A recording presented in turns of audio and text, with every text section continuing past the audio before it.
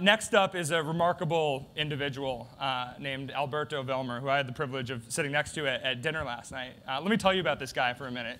He is the chairman and CEO of Venezuela's oldest privately owned company, which is very much a rarity in today's Venezuelan society. And just to give you an idea of how old this company is, it was actually founded the same year that George Washington was reelected president of the United States. Beyond being a prominent businessman in Venezuela, Alberto's really done something remarkable that goes against the trend of any landowner or business person in that country, which is he has founded, along with his wife, an organization called Project Alcatraz, which takes reformed criminals and works to reintegrate them into society, something for which the notion of having to socialize a society to be comfortable with taking criminals back after they've reformed is quite the undertaking. Alberto's going to talk to you about his work and some of his experiences, and I know that you all will enjoy it as much as I did last night. Alberto Vollmer. Thanks. It's going to be a tough one after Jeffrey. I should have brought some of the rum and Coke and black eyed peas. I think it would have been easier. Anyway, to begin, I just want you to picture the following situation. I want you to imagine this situation.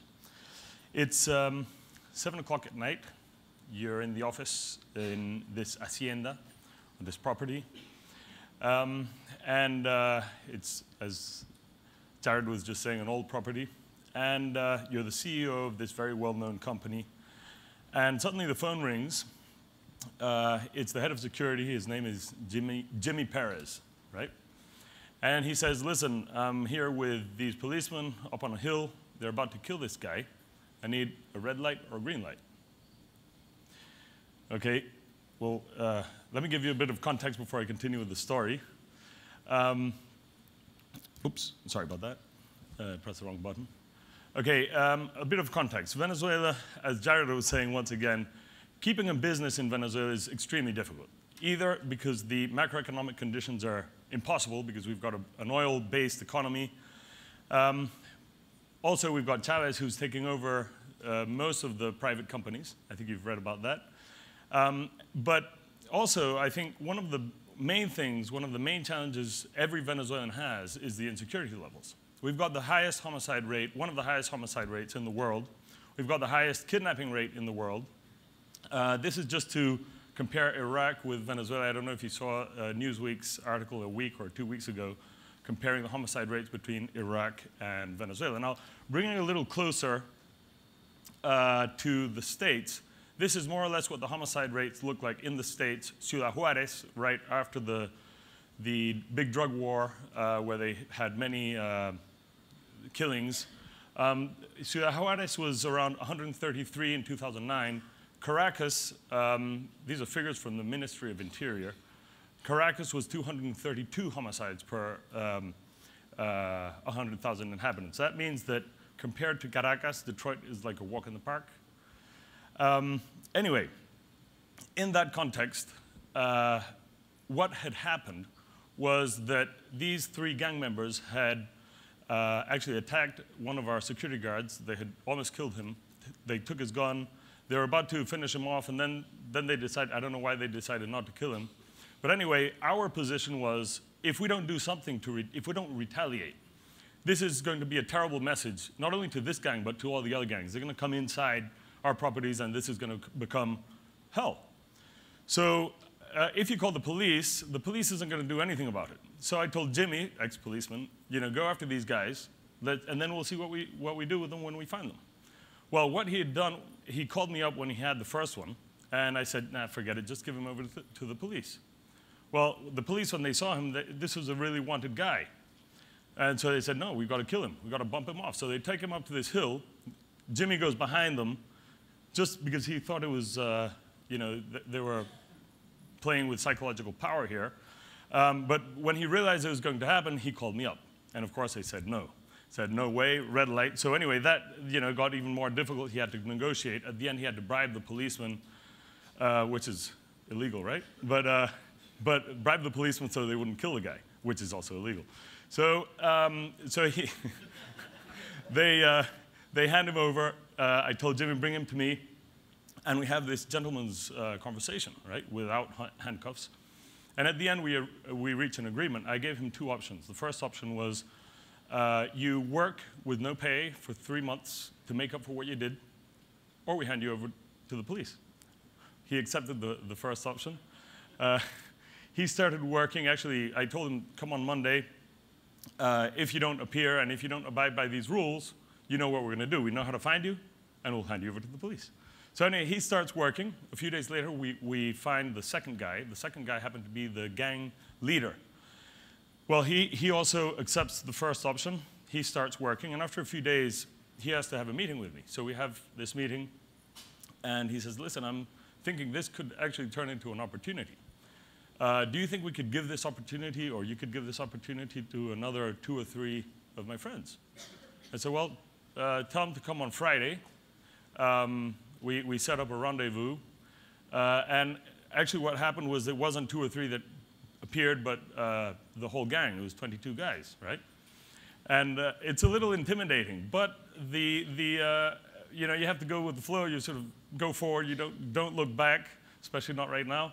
And so anyway, there we decided, yeah, let's go ahead. You know, these guys, I was thinking of what the professor was saying yesterday. Why not? I mean, these guys are giving us the most valuable asset that they actually have, which is their identity. Later, we would also find out they have the information of the whole criminal network, which is incredibly valuable. So we take them on board. They start working. And after about 2 months of working, actually what we do is we use psychological treatment. We use rugby because it's a contact sport. It's a team sport. The other thing we use is, of course, values formation and formal education, and a lot of hard work. So anyway, these guys, after 2 months, one of them stands up in a meeting and he says, listen, this is fine, but this isn't going to work. Why isn't it going to work? So, well, in a month's time, we're out of the program, and we're going to have to go back to killing if we don't want to get killed, you know, killing the cemetery gang, which is the opposing gang. And so, well, you know, you're bringing the problem, give me a solution. They said, well, the only solution with those guys is to kill them all. You know, they're all psychopaths, man. Huh? So anyway, they go through the descriptions of these guys. You know, they raped their mother, this, that, all the whole story. And it was a real setback. But after a few days that we sort of rebuilt our sort of determination, Jimmy, I told Jimmy, you know, Jimmy, let's go up to this place and see if, you know, we're in this, right in the middle of this gang war, and it's you know, one of those double or nothing situations. I think we don't really have an option. So finally, we decide to go up, and just imagine, it really sounds quite stupid. Oh, by the way, I forgot to show this was some of the gang members, but that was what happened this was more or less the faces we had in that first meeting with the 22 gang members, with the first gang. So anyway, we decide to go up. What I was saying before is try to imagine, you know, you're in the country with the highest kidnapping rate, and you're going to go up to this slum where the police doesn't enter because in the last year they've killed 2 or 3 policemen. They've got sniper positions. It's a dangerous place. So anyway, it sounds like a very stupid thing to do, but I think we were in one of those situations where we didn't really have an option. So we start driving up to this slum, windy road. As you get further and further up the hill, you start feeling the heavy looks at you, aggressive looks, sort of, and they get even more aggressive. The road gets narrower until finally we got to a dead end, which is where the cemetery gang meets. That's where they hang out. And I remember just instance before stopping the car, I told Jimmy, you know what, Jimmy? We got to move quick. You know, get out of the car. You know, when we get out of the car, let's create momentum. We have to change the game. I by the way, had told him we're going up there in our best suit and tie, right, to sort of create the change of game. So anyway, we get out of the car, and it's sort of like jumping out and giving orders to these guys that are, you know, have the guns here, no shirts, sort of, and you know, they're sort of beginning to revolve around the car. They say, hey, get me a table, plug this in, you know, hang this screen up, and so on and so forth. We were getting out with video beams and, you know, computers and stuff. And anyway, we started a presentation. By you know, in the first 3 or 4 minutes, we had about Yeah, I know, I put them to sleep, but anyway. Actually, what was going on while we were doing this, everybody started curiously sort of peeking out, what the hell's going on here, right? This guy in suit and tie, these two guys in suit and ties. Anyway, we had about 200 people standing around us. Oh, man, sorry about that. We had about 2 or 3 guys standing around us, 200 people standing around us. And basically what we did was we talked about the future of the county. And at the end, I decided to challenge the cemetery gang. Most of them were standing around us.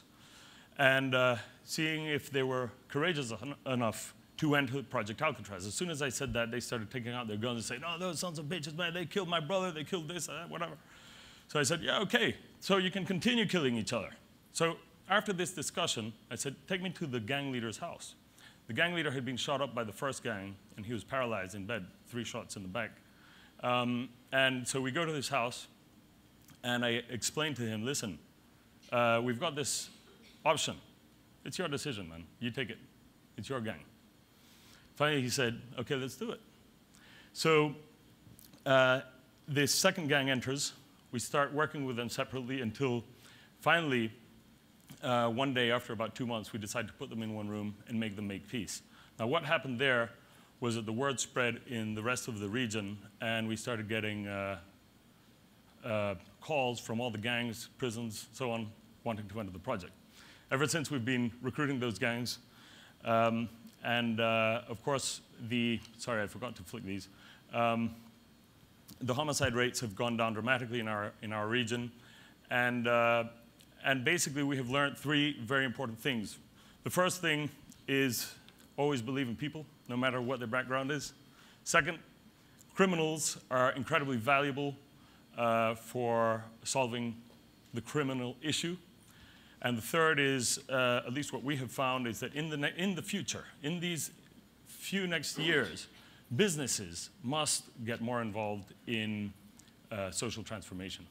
So that's the story of Project Alcatraz. Thank you very much.